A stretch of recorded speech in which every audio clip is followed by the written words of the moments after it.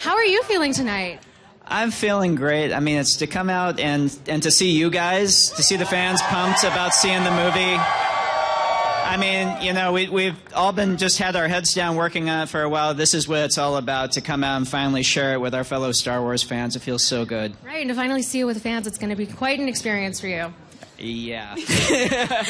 Now, I have to ask, last week we gave you a little AT-AT walker as a present.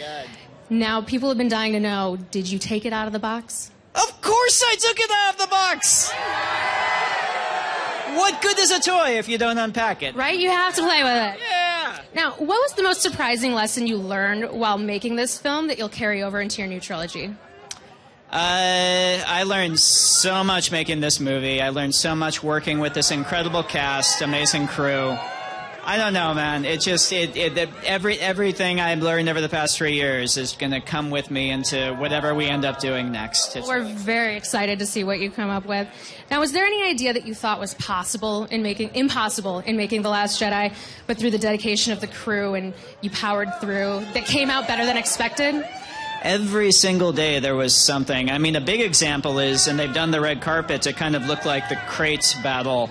That was a huge undertaking, and everyone from our practical effects guys to our production designers to our ILM guys, they all worked together and pulled it off in the end. But you name it, every day there was a new challenge, and our folks pulled it off. Awesome. Thank you so much. We're all so excited to see it. And congratulations. Have fun tonight. I'm going to. Yes. Well, I won't stop you then. All right.